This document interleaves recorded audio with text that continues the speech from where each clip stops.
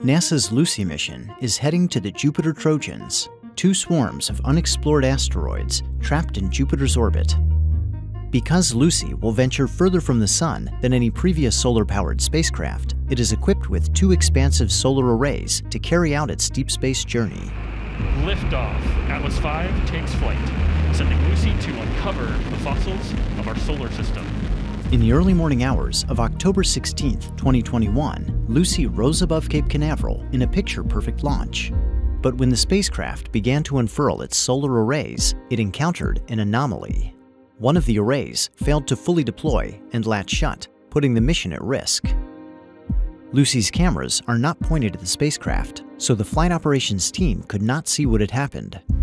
Instead, they had to work with spare equipment on the ground, computer models, and data from Lucy to piece together the puzzle and determine the best path forward. After months of analysis and testing, the team sent the spacecraft a series of carefully developed commands to further deploy the array, stabilizing it sufficiently for the mission to proceed. Now Lucy can continue its journey, setting course for a darker region of space powered by the distant Sun.